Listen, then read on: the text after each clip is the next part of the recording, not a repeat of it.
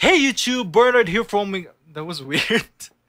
Hey YouTube, Bernard here from Weekly How, and in this lesson, we're gonna be teaching you a very simple way of displaying HTML codes in front end, also known as the storefront. So if you have a store, chances are you already know some apps that display some sort of a feature like an announcement bar where it says that there's a sale or a promo where you can use some code like Weekly How or something like that.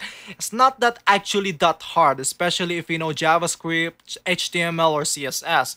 These three languages are very powerful and you can do a lot of things with them. So in this tutorial, we're gonna be talking about Script Tag API. That's right, Script Tag API. So if you are directly watching this video on YouTube, we can go to our blog where we explain what is Script Tag API and how you can use it. Fully detailed article, you can check that out. We'll put the link in the description below. Another thing before we get started, we'll assume that you have watched the previous parts of this series because this is a full Shopify app development tutorial series. So if you haven't watched the previous tutorials, you may get confused as to where we are right now. So highly recommended, go watch the previous tutorials. Playlist is down below as well.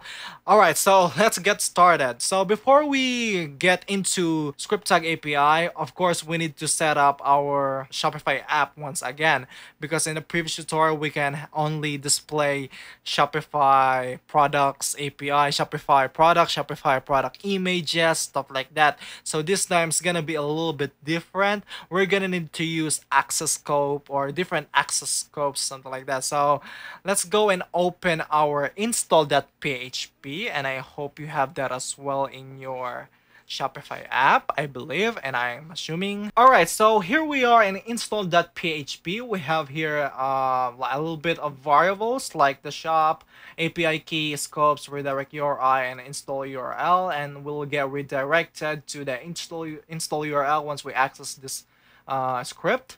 Alright, so what we're actually gonna change with this code is the access scopes, this line right here. The variable scopes currently has read orders, write products, read themes, and write themes. So we're going to add write script tags. Script tags. Alright, so that's the only thing that we're going to change for this certain script. So let's save that and let's go back to our Shopify app. So currently this is our Shopify app. So it says right here, we're using theme ID. It's been discussed in a previous tutorial. This is Shopify app example by Weekly How. This is where we discussed about displaying Shopify images, product images, and product titles and stuff like that. So we're going to uninstall this app once again and then install this app again because we have changed the access scope. We need to install it again to be able to like use the access scope, because if you go to the about, you can only see right here that our app can only read orders and modify products, modify theme templates, theme assets. We can read products, stuff like that, and that's the only thing. We can't actually do script tags, stuff like that. So we're going to delete this app or uninstall it, and then we're going to reinstall it again. So let's open our app. So let's go to weeklyhow.com, weeklyhow.com/apps/example underscore app/install.php shop is equal to weekly. Alright, so as you can see right here, we're about to install our Shopify app. So right here, we can manage the products, view orders, and manage your store, online stores. If you go to view details, you can include, you can add theme, you can manage themes, you can add script tags in your online store. So let's install that, and this time we're gonna be able to manage our script tags, add script tags, edit, stuff like that, delete. So let's save this access token to our app. I believe we need to open our index.php once again and then change our access code. So this time we're still not using database to save access tokens. We still need to do that in the future, but for now let's just replace this one with the new access token. There we go. So let's save that, and then let's open our app once again. There you go. Now we're back with the Shopify app that we have created in the previous tutorials. And this time, let's continue with the Script Tag API. So let's open our index.php once again. So we're here now. So this is our index.php. I'm really sorry for my the way I talk. It sometimes gets confused or something like that. Alright, so let's go back to our index.php and let's continue with this one and use script tag API. So over here, let's add another lines of code, which is we're going to declare script tag variable. So let's do that. So script tag is equal to Shopify call. And then, you know what, let's just copy this one because we don't have to type it all. Yeah, it's really important to be lazy sometimes. Yeah. Anyway, let's change our API call from this to admin slash API slash 2019. Make sure you use the latest API, and then script tag script underscore tag that tags that JSON. Beware of typos. Make sure you use admin API to 2019 10 and then script tags that JSON. So make sure you put that like that. And then instead of put, we'll use post because we're going to add a new script tag and not get the script tags nor delete them or update them. So we're going to add. So we're going to use post instead. So okay, next line is of course script tag. Script tag is equal to JSON the code, and then script tag once again, and then the response, and then JSON pretty print. There you go. All right, so now we're done with calling another API. We need to actually change the array variable that we're passing to the function. So let's call this one script array. And then we're going to declare another variable here, which is a script array, and then we're going to create array, and then let's call this one script tag. Make sure this is singular, and then make an arrow, stuff like that, and then call another array because this is a multi-dimensional array. And yeah, event, let's call event, we need that. And then for the value of event, we're going to use onload. So every time the store is loaded, or every time the app is loaded, it's gonna be called, or the app is gonna be, or the script is gonna be called. And then for the src, of course, we need to create the source file, which is something like https, and then your URL. Make sure you change this one to your URL, and then apps slash example app slash scripts slash script.js, something like that. Okay, so don't forget the semicolon over here. Make sure you close that, and then we'll save this one, and I believe we're done with this. All we need to do is to create the script for the script tag. So let's create a new file and call it script.js. Alright, so before we start with this JavaScript, just keep in mind that when you write the source URL over here, just make sure you put the script on the right directory. So for example, I have a folder like apps, and inside the apps folder I have the example app. This basically this has been set up on the Shopify app admin dashboard, whatever you call that, partner or something like that. And then on the apps folder, in the app folder, you create a new folder and then script.js, or you can just do like on the root folder, you can just call it script.js. But I really want to organize my file, so I made another folder for just simply for the script, JavaScript. So yeah, just an important note, it's really important to keep your files organized, especially if you're creating a very huge project.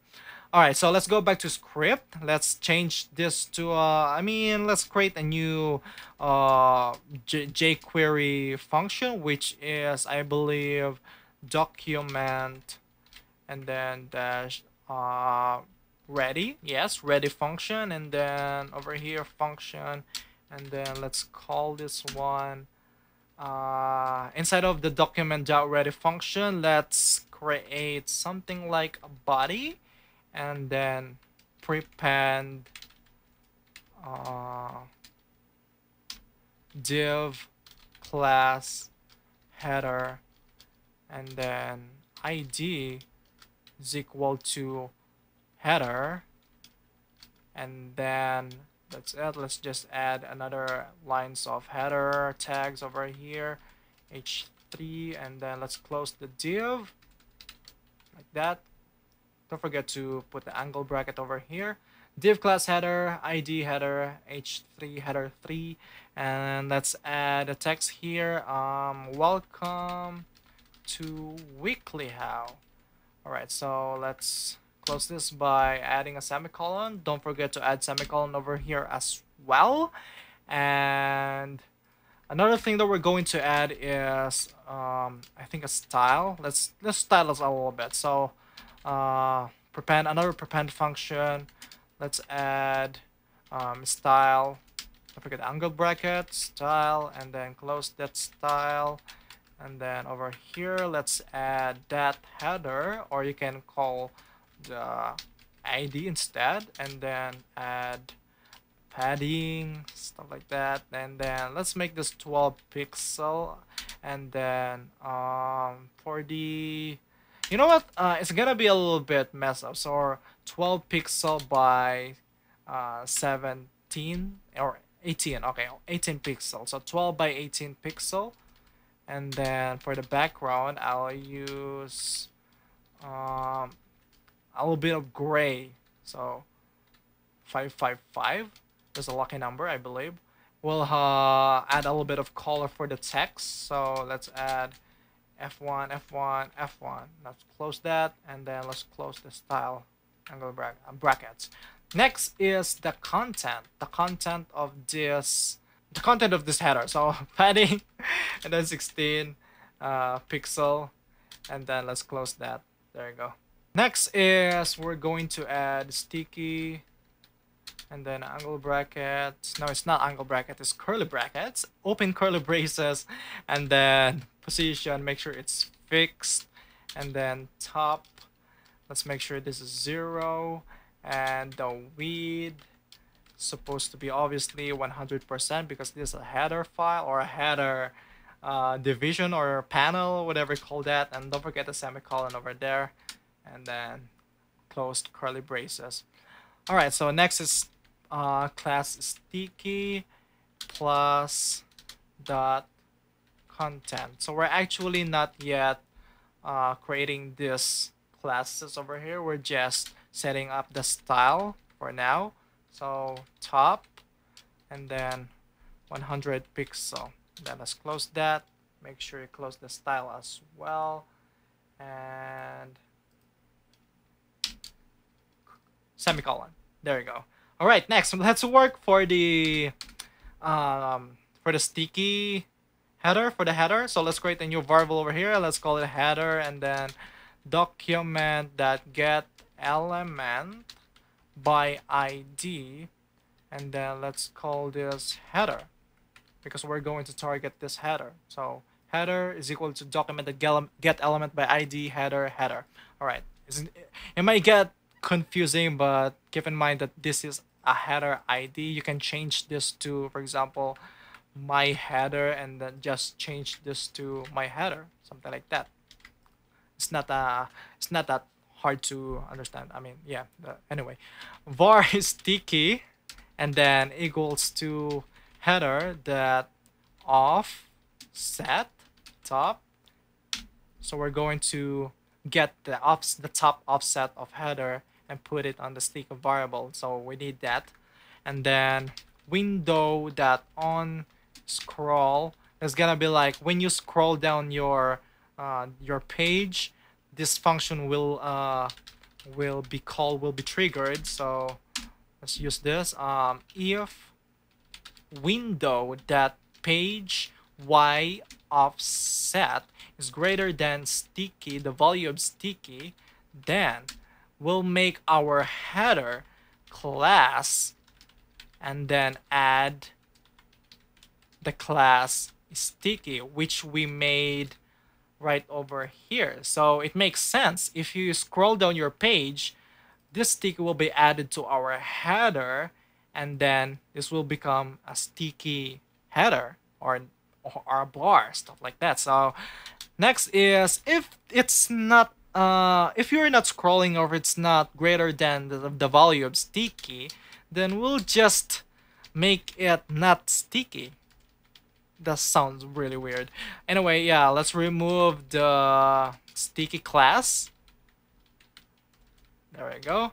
And then don't forget the semicolon over here. Make sure you put all the semicolons at the end. It's really important. You don't want to mess that up. And yeah, also let's put a semicolon over here because this is a one line of code and this is not just a function. We need that, especially if you're just assigning it to the on scroll. Alright, so let's save that and then let's try it. Alright, so before we can actually try it to our store, we need to refresh our Shopify app because we need to run all the scripts in the index.php file and we need to let it create the actual script tag. So if you don't refresh it, this will not be triggered and you don't have a script tag. So you need to run it once again. So let's refresh this.